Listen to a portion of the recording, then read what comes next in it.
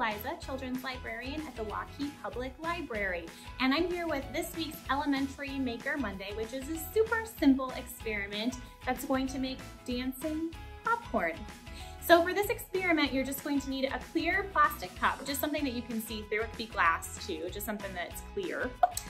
You're going to need soda, and it works best with a clear soda like a seltzer, club soda, or I think we have 7-Up here, just something clear that you can see that's carbonated.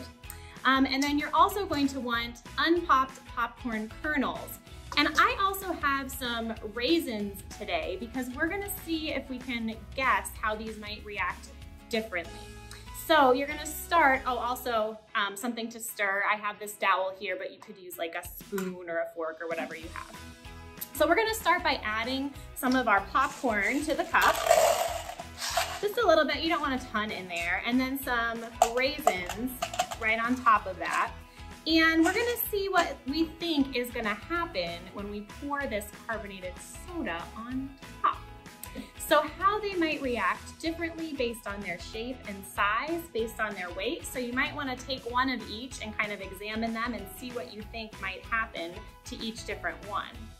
And then when you're ready, you're just gonna open up your soda. Be careful it doesn't spill over on you. And you're going to add it right into, you'd probably do this on a table, but I'm doing it up closer so you can see. So you're gonna pour it right in and give yourself a little bit of room at the top so that you can stir and the bubbles don't go over. So what are you noticing? You can see right away that both the kernels and the raisins are rising up and dancing. Yeah, do you have a guess why? So those bubbles are filled with carbon dioxide, and when they form along the edges of the items inside the cup, it's pushing them up, floating them to the top because the carbon dioxide weighs less than the liquid inside the cup. And then when they get up to the top, what do you notice? They rise up dancing, and then what happens? If you look really close across the top of your cup, you might see that there are little bits flying up off the top from where the bubbles are popping. And so when the bubbles then pop, it floats them back down to the bottom. They sink down, and then it takes a minute for the bubbles to reform around the edges and rise back up to the top. And you might also notice that the raisins tend to be rising up a little bit quicker after they fall down to the bottom. And that's because those raisins have a lot of crevices and creases, more surface area for bubbles to form on. So it's quicker for them to rise back up to the top rather than the little hard seeds that take a little bit longer to reform those bubbles.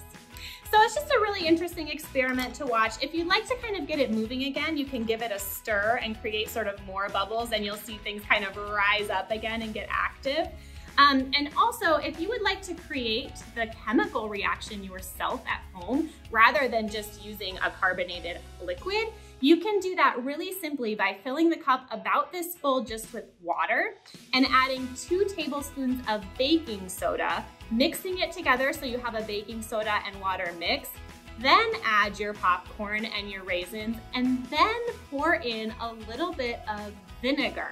And this is gonna depend a little bit on the size of your cup and how much water you used initially, but you can just drizzle vinegar in and watch the reaction take place. That's gonna create bubbles from the reaction between the vinegar and the baking soda. So it's the same idea of the carbon dioxide raising up those popcorn kernels and making them dance, but you can create your own reaction pretty simply too if you don't have a carbonated liquid.